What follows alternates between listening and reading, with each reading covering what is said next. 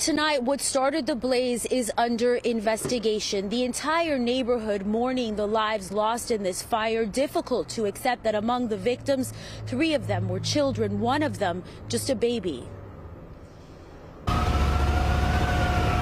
Behind the vicious flames, a family trapped inside. The video captures what it looked like. Beyond the images, the smell of smoke and cries for help. I saw early in the morning, 6 o'clock, they was yelling, Allah, help, help. And the flame burst through the windows and the fire was high all the way up. Firefighters got to 2165 Quimby Avenue in the Castle Hill section of the Bronx just after 6 in the morning. We arrived here in a little over 4 minutes. We immediately went to work removing some of the victims. First responders pronounced 2 boys dead at the scene, a 12-year-old and a 10-year-old.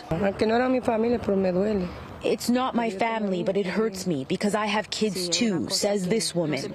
A 22-year-old man and a 10-month-old baby girl were rushed to Jacoby Medical Center, but didn't make it. They died shortly after. First responders say a 21-year-old woman and a 41-year-old man are at that same hospital in critical condition. I saw the dad. He was downstairs. He was panicking. He's saying his family, his children upstairs. I run back to my house to get a hammer so he could try to get in the house. He tries to break through the door, but he couldn't break it. So he tried to break the window, but he was just like panicking, like just hammering everything. For those in the neighborhood who witnessed what happened, it's heartbreaking, something they will never forget. I was thinking about, oh my God, these people need help, help, help.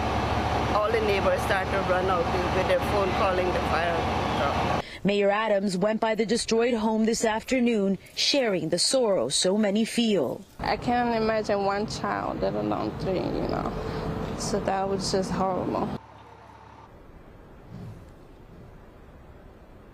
The flames stretched to this home next door. We're told those inside scrambled to get out, and they will all be okay.